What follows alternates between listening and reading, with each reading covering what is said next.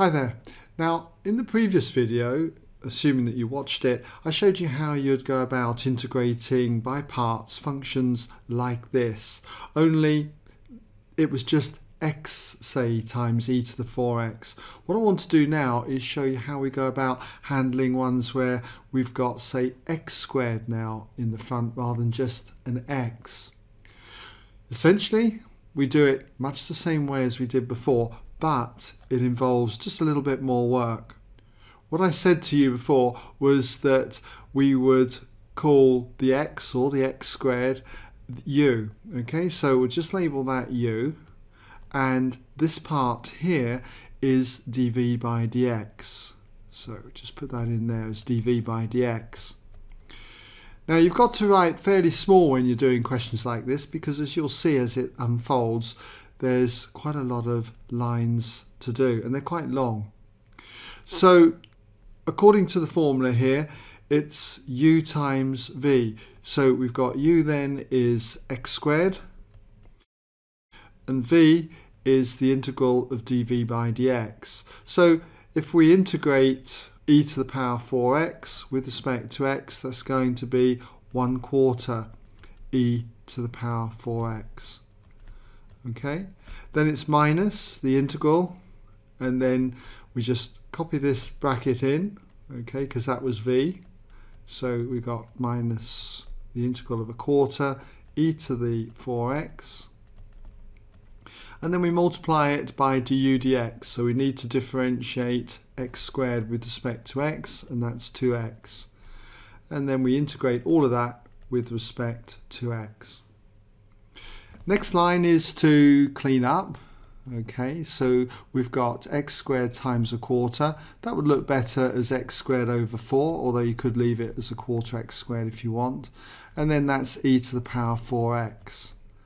And then we've got minus, and here we've got 2 times 1/4, 2/4, which is a half. I'm going to pull the half out the front of the integral, okay, being a constant.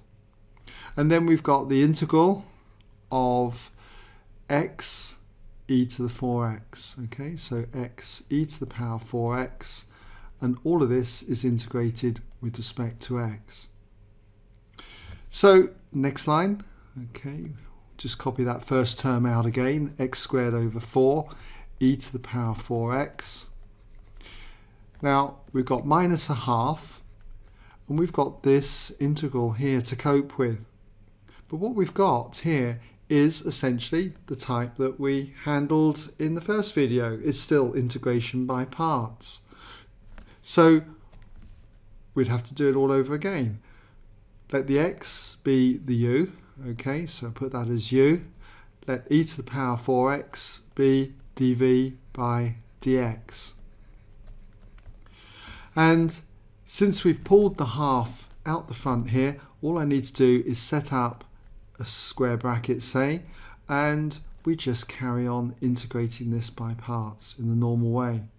So it's going to be u, which is x, multiplied by v, v being the integral then of e to the 4x, so that's going to be 1/4 e to the power 4x, and then it's minus the integral of v, so we just copy that bracket back in again, 1/4 e to the power 4x, and then it's multiplied by du by dx. So u is x. If we multiply that by the differential of x with respect to x, it's just going to be 1, and we integrate all of this with respect to x, and then close off the bracket. Okay, next, what I'd encourage you to do is just to tidy this up, okay? And by tidying it up, I would suggest you multiply through by your constant out the front here. So you've got minus a half times the 1/4, which is going to be minus 1/8. And then you've got multiplied with the x there. So I could have written minus x over 8. In fact, I will. Okay, it saves space there. And then you've got e to the power 4x. And then we've got minus a half times minus this integral. So it's going to be a positive value, and the half times the quarter here will be 1/8. So we've got 1/8. Pull that out the front of the integral sign, and that just leaves us with the integral of e to the power 4x. So as I say, it's a good idea just to clean up at this stage here. Okay. Next, all I need to do is just work out this integral here on the end. We'll just write in the first two terms. Okay, x squared over 4 e to the power 4x there, minus x over 8 times e to the power 4x.